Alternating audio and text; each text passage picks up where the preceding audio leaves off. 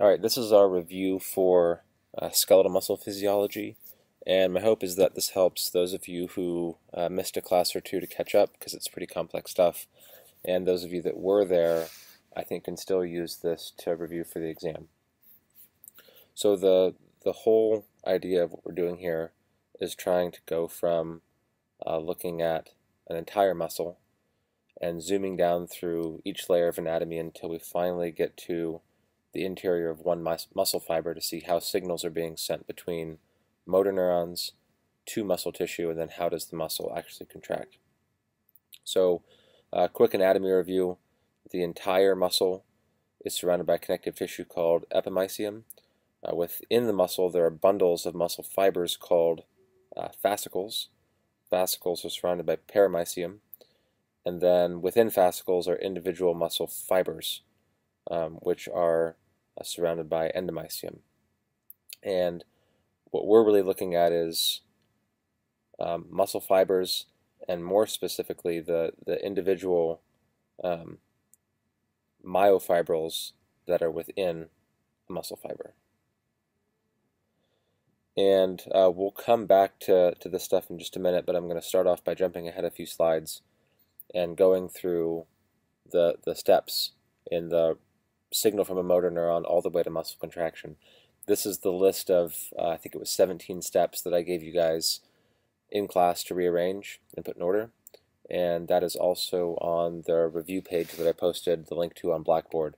And for those of you that weren't there, the goal is to take that list of 17 steps in this process and try to put them all in order.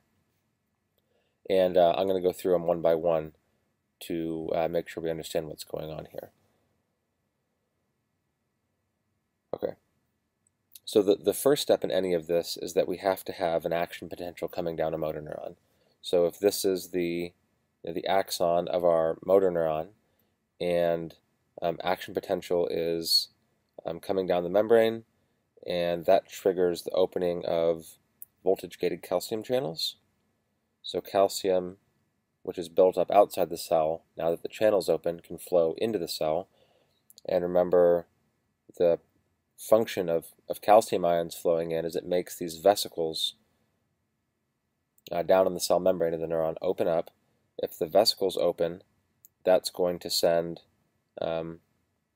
acetylcholine all throughout the space, just like the synaptic cleft from the nervous system, the space between the neuron axon terminal and the muscle membrane, or the sarcolemma. Remember, muscle membrane gets its own individual name, and that's sarcolemma. Okay, so action potential, calcium flows in, vesicles open, acetylcholine enters the space between the neuron and the muscle, and acetylcholine binds its receptor, and we would classify these channels as ligand-gated ion channels. Acetylcholine is the ligand, and the ion that we're talking about is sodium. So when acetylcholine binds its receptor, sodium flows in, and if we get enough sodium, remember, this is just like the graph that we saw in the nervous system. If this is threshold, we're going up, close. Once we hit threshold, then we have a spike in an action potential, right? And what that means is that the amount of sodium coming through these ligand-gated ion channels that are responding to acetylcholine, the amount of sodium that comes through determines where we are on this graded potential scale. So the graded potential occurs right here, and it's a result of sodium ions flowing through these ligand-gated ion channels that acetylcholine binds to and opens. The next step is, if enough sodium gets in here and diffuses away from the junction, we have voltage-gated sodium channels that are in the sarcolemma out a little bit farther. Remember, these respond to a change in voltage. That's the threshold that we were talking about. Enough sodium comes in here. These channels hit threshold, and now even more sodium comes through. That triggers that positive feedback mechanism, right? Sodium comes through this channel, which is going to open the next one. Sodium comes through there, opens the next one, on and on it goes. What that means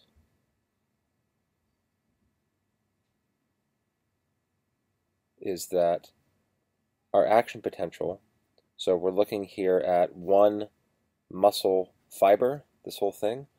Remember, muscle fiber is just a synonym for muscle cell or myocyte, but it doesn't look much like a normal cell, so we're calling it a muscle fiber instead. And muscle fiber membranes, the sarcolemma, can transmit action potentials the same way that an axon can in a neuron.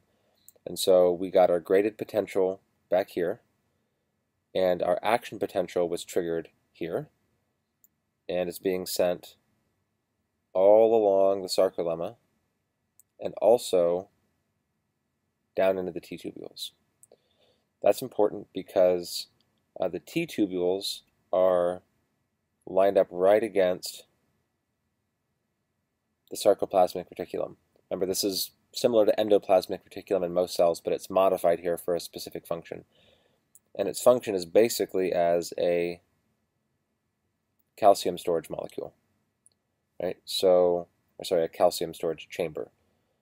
So the sarcoplasmic reticulum is packed full of calcium, and in the membrane of the SR are calcium channels, specifically voltage-gated calcium channels. And so that voltage change from the action potential comes down the T-tubule, spreads into the SR, and that voltage change opens these voltage-gated calcium channels, and calcium flows out.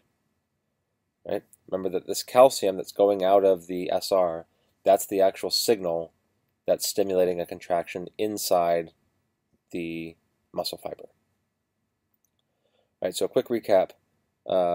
Action potential, calcium in, acetylcholine in the neuromuscular junction, opens ligand-gated ion channels, makes a graded potential, gets high enough, stimulates an action potential.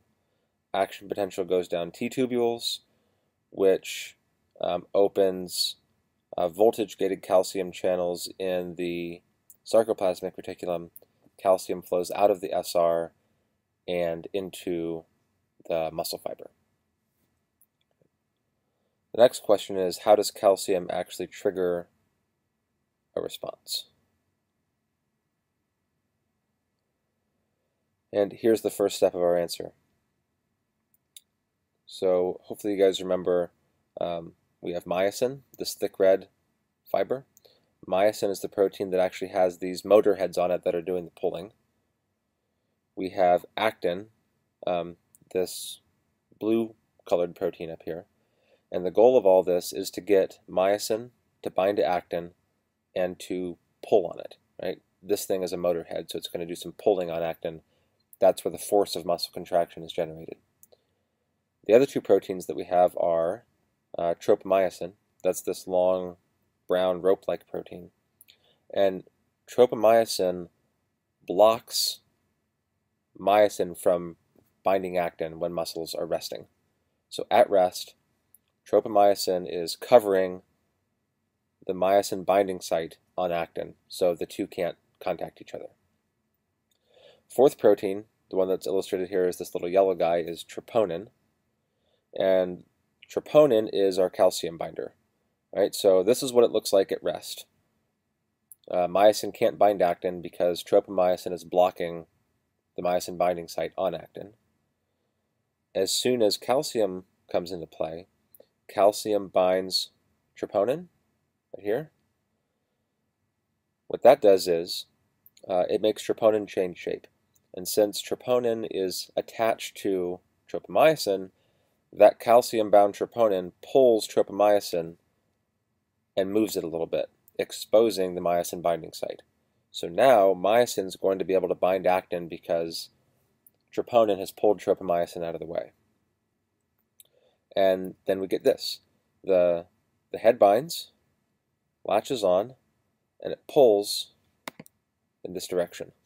And so actin is going to be tugged in that direction.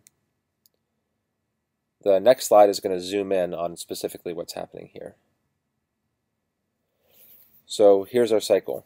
Assuming we have calcium, calcium's bound to troponin, and so if we have this myosin head sitting around ready to contract, and remember this is a circle so we can start at any point we want. Calcium's present, actin's available for myosin to bind. Myosin does bind, forms this connection. Its technical name is a cross bridge.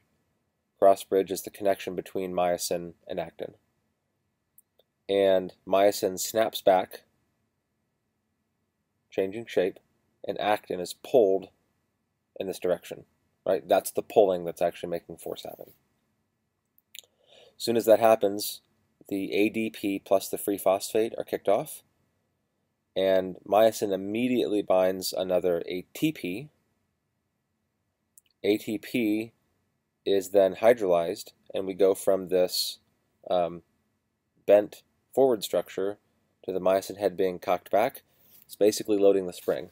Now we've transferred that chemical potential energy from ATP into mechanical potential energy. Like we're loading a spring, and as soon as myosin comes back up and binds actin, the spring's released, myosin head snaps back, and actin's pulled in that direction. As long as there is calcium present in the cell, this cycle is just going to keep going around and around over and over again. So when you're in the middle of a muscle contraction, say you're holding something in your hand, all those muscles that are supporting your arm and your hand have some muscle fibers anywhere where their myosin actin cycles are just going over and over and over again. This is only going to stop when the muscle relaxes, the action potentials stop, and calcium is pumped back into the SR. And just to refresh your memory, calcium pumps are also in the SR membrane, and they're running all the time. So as soon as calcium is released out into the cell, these pumps are immediately pumping it back in. When there's an action potential coming down here and the channels are open, the voltage-gated channels, so calcium can flow out, the muscle contracts because calcium is flowing out faster than it's being pumped back in. Once the action potentials stop, that means that the calcium channels close, calcium's not flowing out, and so it gets pumped back in continuously, and pretty soon all the calcium will be moved back into the SR since it's not flowing out anymore.